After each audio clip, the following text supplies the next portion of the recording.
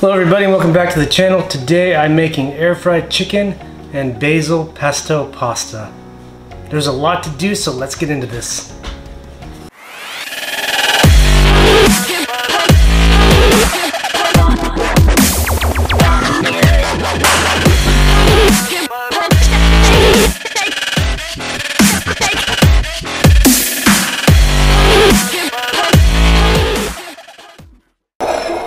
Okay, so you can see what I got here. I have a list of ingredients.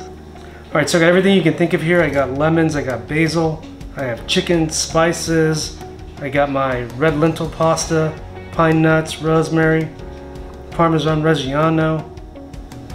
Okay, so this chicken that I got here, this chicken is organic, pasture raised, gluten-free, free range, grass-fed, grass-finished chicken. This chicken had a great life. Now we're gonna eat it. Okay, so now I need to prep my chicken. So first thing I'm gonna do is I'm gonna open it up.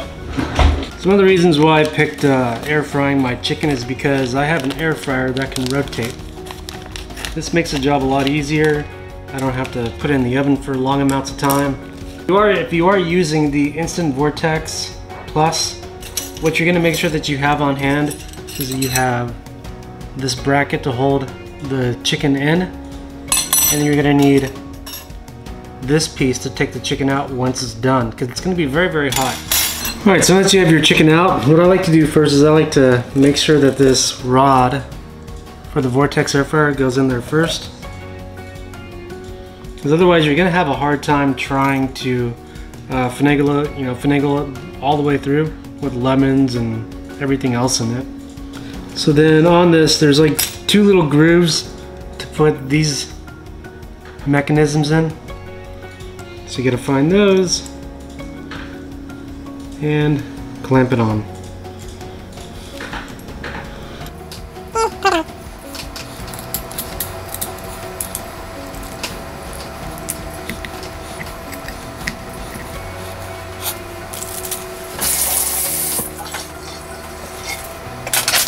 Alright, so what I'm going to do first is I'm going to take this lemon and I'm going to cut it into quarters. You're going to take these quarters and you're just going to put them into the cavity of the chicken.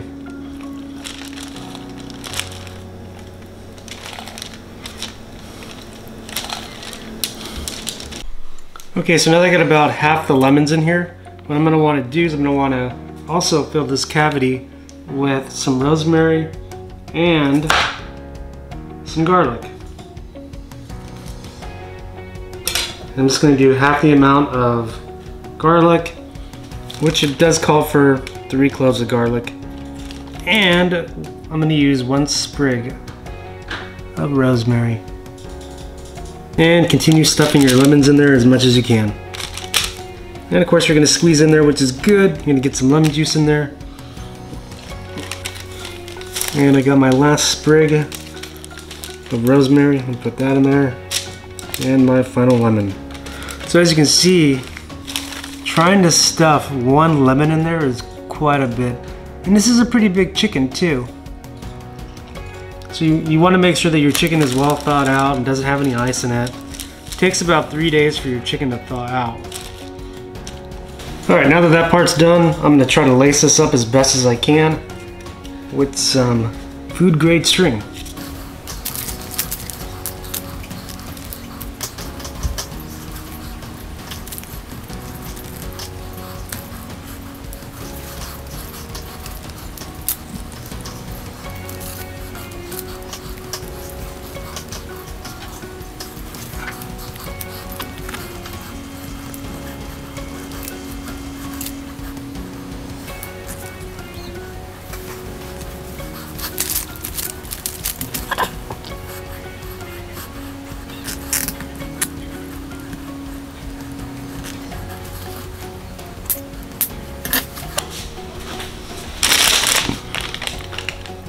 And some of the stuff is falling out, so I'm just going to make sure that it goes back into the cavity. That's probably going to be the harder part, is trying to keep everything in. Actually, as you're cooking this, keep in mind that some of the stuff will fall out perfectly fine. Can't really do anything about it. Now the other pin that goes in here, it might hold some of it in, but not all of it. So as you can see, I got quite a bit of knots here. I was never a Boy Scout, so I'm not perfect at tying knots, but it looks pretty good. I think I'm ready to put the dry rub and the olive oil on it. But first what I need to do is I need to get a clean sheet here. This sheet's pretty filthy right now. Okay, so now I'm gonna start getting my spices ready. So I need half a teaspoon of salt, which I'm going with. Iodized sea salt. 1 teaspoon of paprika. 1 teaspoon of garlic powder. And 1 teaspoon of dried oregano. Half a teaspoon of ground pepper. I'm going with coarse pepper. Now it says call for 1 sprig of rosemary. I'm gonna go with a couple sprigs here because they're kind of small. So what you're gonna have to do with these sprigs is you're gonna have to chop them up into little pieces. Okay, so I got everything in here. I'm just gonna mix it all up. Okay, now what you're gonna wanna do is you're gonna wanna coat your entire chicken in extra virgin olive oil.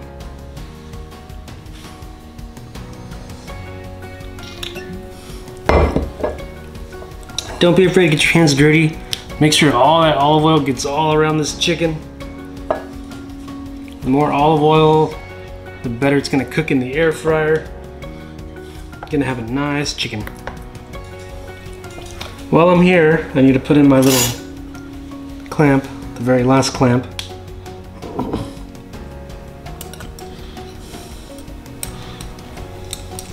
Now that that's ready, you're gonna start spreading all your spices onto your chicken. Nice little dry rub.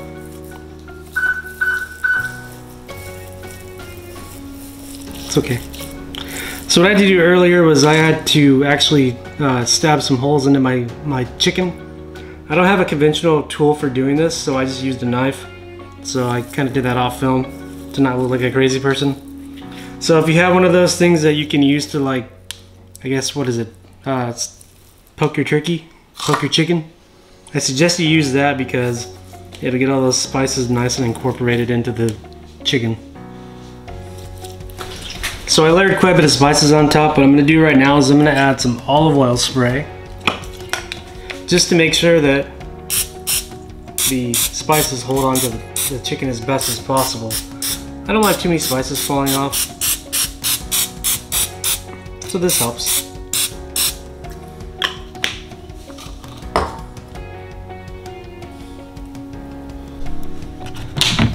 Okay, so now I'm ready to get my chicken into the Vortex air fryer. This is pretty easy to do. You just take your chicken, put it into the air fryer, like so. It only has one little latch in there, and the other part just a little hook. It's easy to do.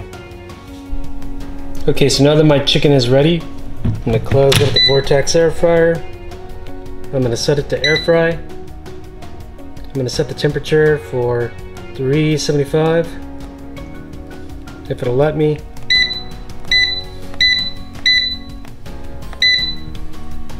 And we're gonna set the time for 40 minutes. So we're gonna set the time for 40 minutes. And then we're gonna check it, and if we need more time, we'll put it in for 45 minutes.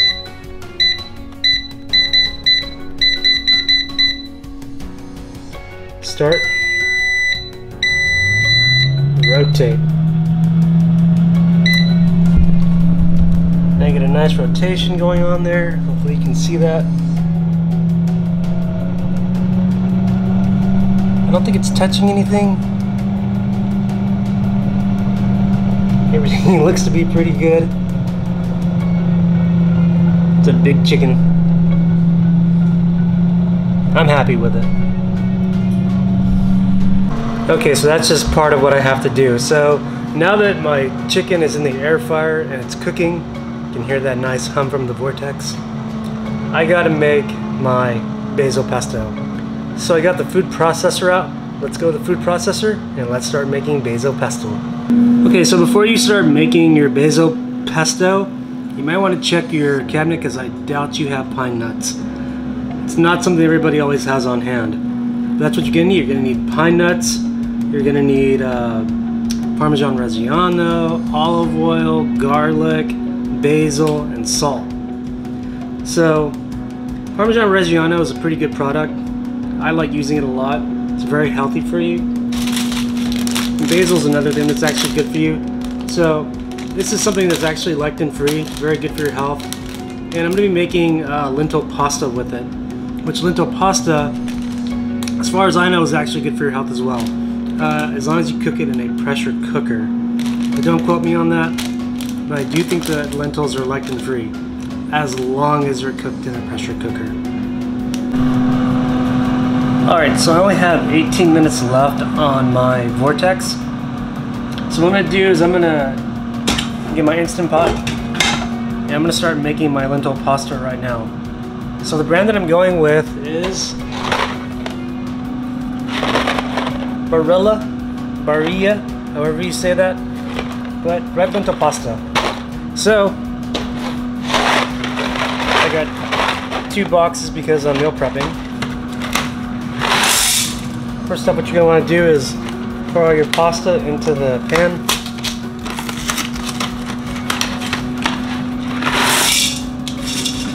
Get it nice and even in the inside. You're going to add a bunch of water to it. Now you don't need to add salt, you don't need to add pepper or anything like that, because we're going to be mixing basil pesto with this. What you do want to do is you want to add some water, but only enough to where you just... I have just enough in here, maybe a little bit more water. Another issue you can run into is that your pasta can get dry and your pressure cooker, whenever you go to release the pressure on it, it'll start spewing water everywhere. So that's why you want to make sure that the water is at the perfect level, which I think I'm okay, but I don't want to be too risky.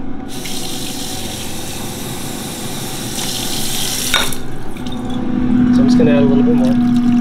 Doesn't hurt.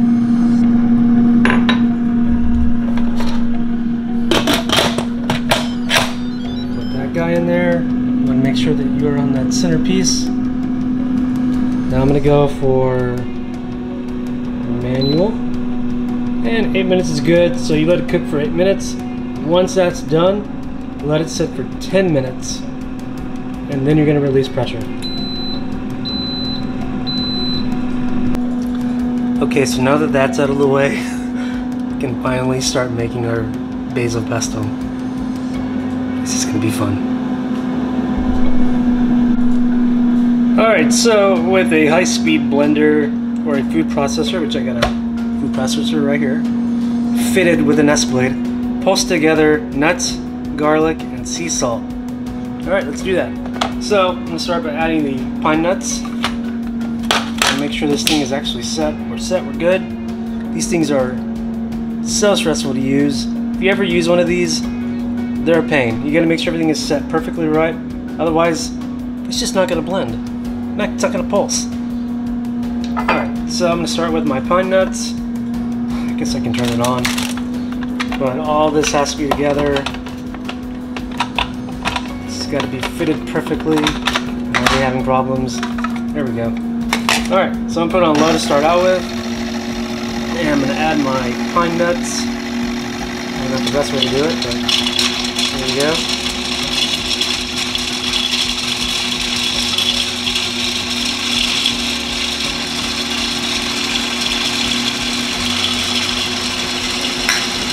Alright, sorry about the noise. Oh, it says to pulse. Well, I just have it on low, so it's perfectly fine. Alright, I'm going to add garlic.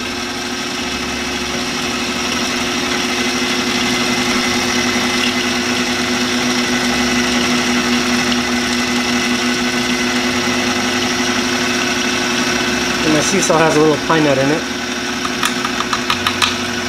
Alright, let that blend. Alright, now it says to add cheese and basil and toast together and combine, scrapping occasionally. I'm going to scrap the basil, not the cheese. So, while you're running it, drizzle some olive oil on it, and that's pretty much it. So, what I'm going to do is I'm going to get my basil, and I'm going to start putting it into chunks in here.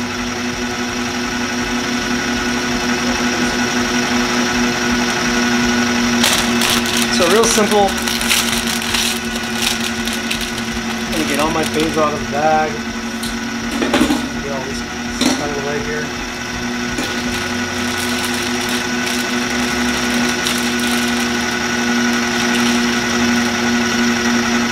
You don't want this bad stuff in there.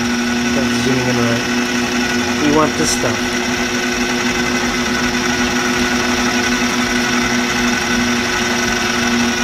You know what? This is going to be difficult. Come on. So I'm going to put my cheese in here the unconventional way. Maybe add a little bit of olive oil, so everything can start getting smooth and low. So we got some big giant stems. You don't want the giant stems, but you can have like these little stems. That's perfectly fine. So just, start putting your pesto into the food processor.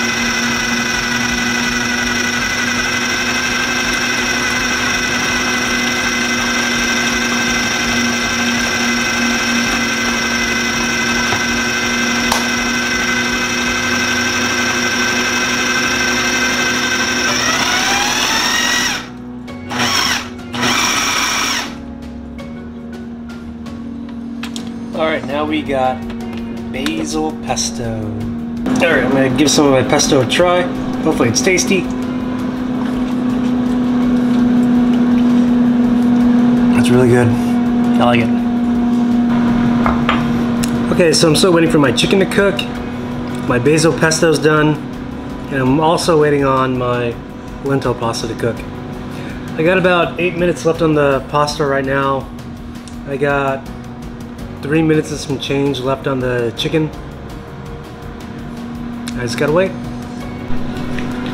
Okay, so once the chicken's ready, what I'm gonna do is I'm gonna check it to make sure that my chicken breast is at 165 degrees and that my thighs are at 185.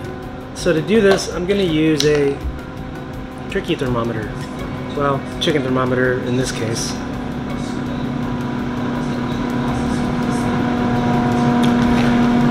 And I got a little prod here to prod the chicken with to check it. So we're about to check it in just a little bit here. It's almost done.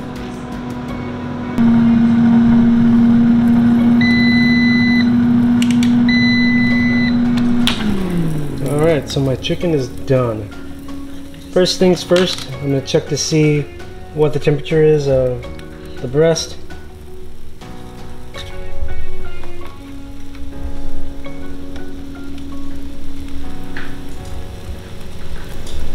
It's It's going up slowly, but it doesn't look like we're gonna hit 165 at this point. Alright, I'm gonna check the thighs as well, because the thighs need to be 185, which is quite a bit. I don't know if we'll get there. Yep, right about 163, so I'm gonna take this out. So once you turn this on again, you gotta press the air fry button. You gotta set your time. We're still at 375, but we obviously don't want it in for another 40 minutes. So we're gonna bring it down to 5 minutes. I'm gonna hit start.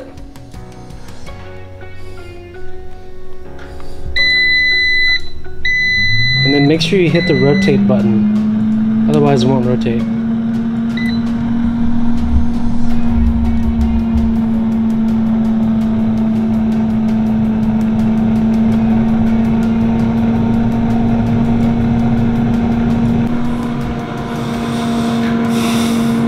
Making this chicken is very time consuming. Alright, so just to get an idea here, I think about half of my lemons have fallen out of this chicken. You can see my rosemary, I can see my garlic. Such a shame. I gotta find a better way to make sure nothing falls out of this cavity. On a lighter note though, the vortex is done, so I gotta let it sit down for, well, I gotta let it rest for about 10 minutes.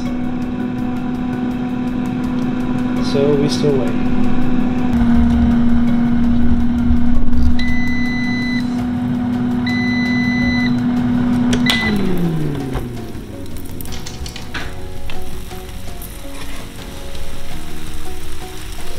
I don't think my thermometer is right. This chicken's still alive. Come on, I just need 165.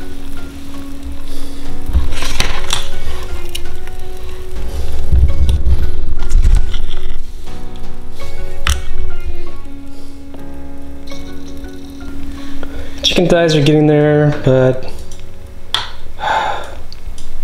it's got to be at that temperature, because otherwise you're gonna have some redness in the chicken. I don't want that. Nope. Okay, so when all else fails, air fry. I'm gonna up the temperature to 385. Do it for another 5 minutes. Rotate. Rotate. Come on, there we go. Alright, so my pot is now at 10 minutes. I'm gonna depressurize. Hopefully don't get a lot of water everywhere. Full steam ahead.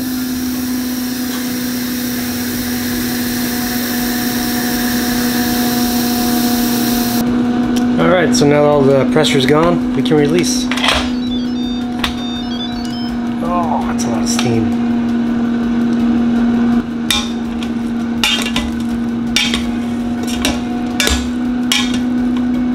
Turned out good. I don't see any hard pieces. It's nice and soft. Tastes pretty good too. Oh, this chicken is boiling. That looks good. And we're just about to check it to see if it's fully cooked this time. Crossing my fingers on this one because, man, we have spent a long time on this chicken. For the best here. So, I am hooked up to the chicken butt. Unfortunately, I'm not hooked up to the chicken breast because my chicken's backwards. And I'm at 158 so far, 160, 162. Come on, 165, come on. 165 in the chicken butt. Alright, let's check the chicken thigh. If I can get to it. Oh.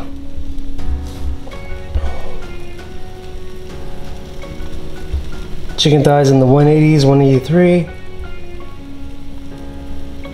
185. Alright, this is ready. Okay, so now this is where this comes into play, this little weird hook thing. You gotta be able to hook it onto the hooks and pull the chicken out.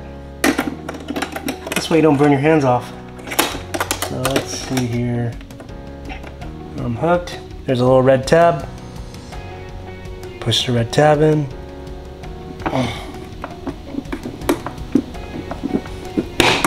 There we go. Beautiful.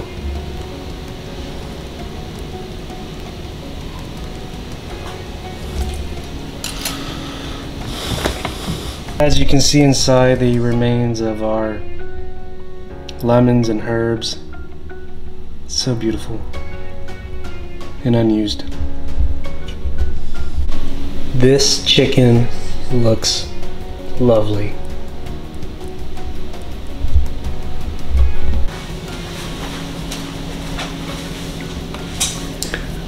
Alright, so I'm pretty proud of what I've been able to accomplish here, but I gotta let this chicken rest a little bit before I can cut into it.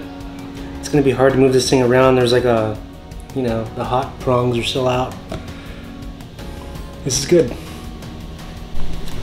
Alright, so right now the prongs are not too hot. I'm gonna go ahead, I'm gonna cut off this string. Start getting that off of there.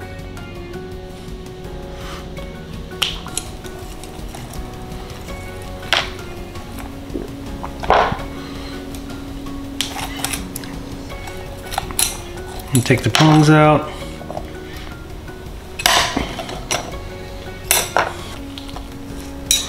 This chicken is perfectly moist, it's beautiful. I bet it tastes really good. I'm gonna try a little piece here.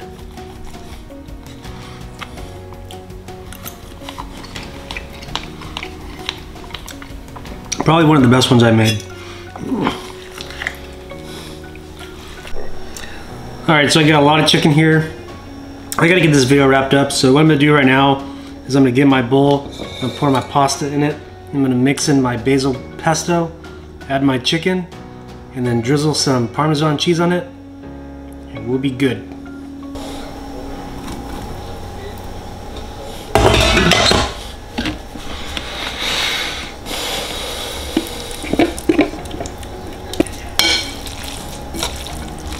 This is what remains of my chicken. I actually have a lot more to do with it still, but it looks pretty good.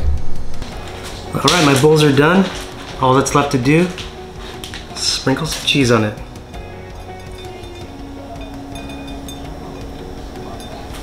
Alright, so this is it. It's done. It's really, really good. The chicken's good. The basil pesto is really awesome. And I like the red lentil pasta, which is very healthy for you for the most part. It's better than regular pasta. You know, it's organic. It's gluten-free. Can't go wrong with that. I hope everyone enjoyed the video as much as I enjoyed making this video. Basil pesto was really good. So anyways, I got some things coming up in the future. Waiting for my subscription box to come in for a shaker and spoon. It was delayed because of the bad weather that we had in Texas, which, by the way, that's why I haven't been coming out with a lot of content, because of what happened. But I'm doing great. Everyone's doing great. We're not having any issues here anymore. So I'll be having more videos coming out in the future, and I look forward to seeing you on the next video. Please be sure to like, subscribe. Catch you on the next one.